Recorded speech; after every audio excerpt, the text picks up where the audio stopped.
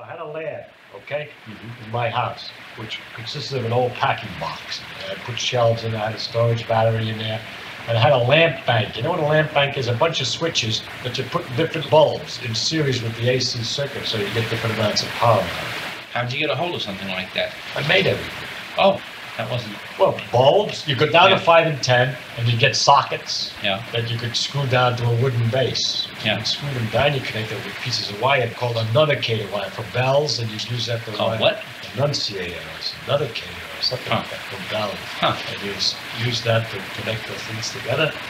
Well, first you have to work out the circuit that you want to do. And I made a circuit with some switches, 5 switches and 5 bulbs in such a way that by making different combinations of switches, I could put them in series or parallel in different combinations and thought I would get different voltages. Right.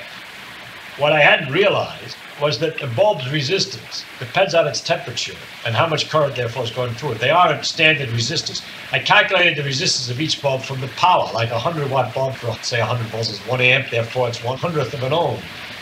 But it isn't, it's less, because when it's running not so much current through it, it hasn't got so much resistance, it's not so hot. I didn't know that, so the results of the stuff that came out wasn't just easily adjusted correctly, but it was all right. The bulbs used to glow. When they were in series, it's very pretty. They look pretty. They're all half lit, you know. It's great. And I had a switchboard on the top with these switches, and it had a battery, a storage battery, so there was DC plugged on one side, the AC with the adjustable switches the other side, and then I had a fuse in the system, so if I shorted anything, it would blow out. Now I had to have a fuse that was weaker than the fuse in the house. So I made my own fuses by taking tin foil and wrapping them around an old fuse and screwing it in. And that would go easier. The tin foil went easier than the stuff they had. And then across the fuse, I had a 5-watt bulb. So when the fuse blew out, the load would light the bulb. Momentarily. No, I always had the load on because I had a trickle charger, they called it. There was always a little load on the line for the trickle charger that was charging the storage battery. So when the fuse would blow, there'd always be a little load and the 5-watt bulb would light up. And that was on the switchboard behind a piece of candy paper. You know that brown paper you get from a piece of candy? If you look, when light's behind it, looks red. And so I could always tell if the fuse was gone. If something went off, I'd look up the switchboard, there would be a red spot for where the fuse went. It was fun. Great. Yeah, I had all kinds of little things. I had a lot of tools and so forth, electric motors, and I didn't build a lot of radios. I tried to build a radio, but I used not well-insulated wire or something. It never worked. I built an amplifier for a photocell that I bought, and I could make it ring a bell when I put my hand in front, but that's about it. I didn't do a great deal. Sounds as if you were inside for most of your time. You weren't out in the street. Well, playing. My mother kept putting me out athletics. all the time playing, but I was often in the house fiddling with my lad. Yeah. And I used to cook fried potatoes all the time. I had a heater, and I put fat, and I made French fried potatoes. But I also did experiments.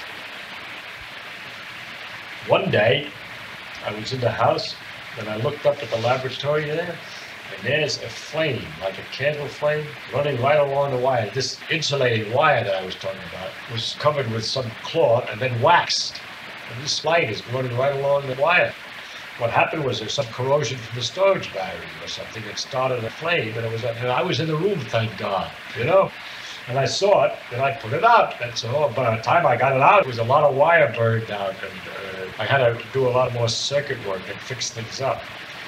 But nobody knew about that. Another time I had a fire, but this was another fire of a different kind.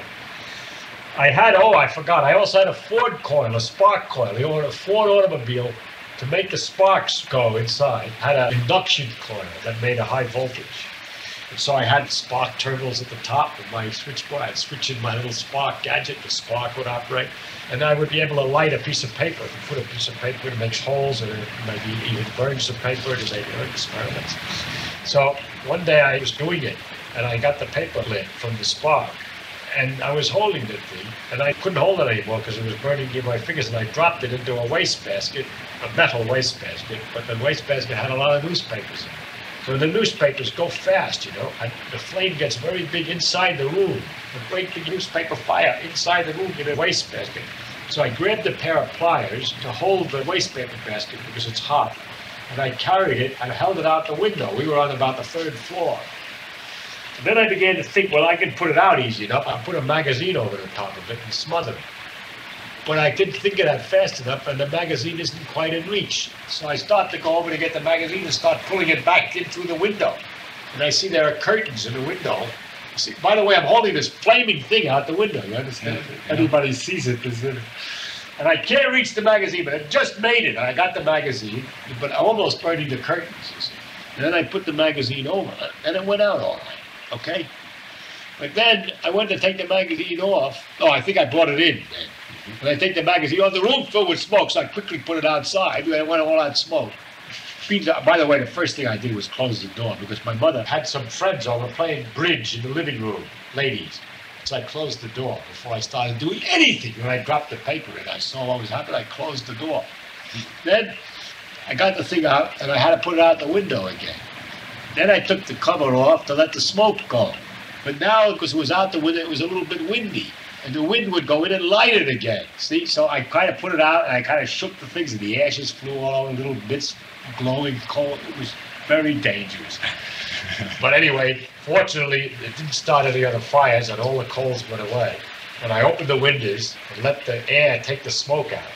But before that, I went out through the door and I said, goodbye, I'm going out. And I went out to play while the smoke went out slowly through the window. That's what reminded you of the story, going out to play. Yeah. So that was my fire, which fortunately didn't get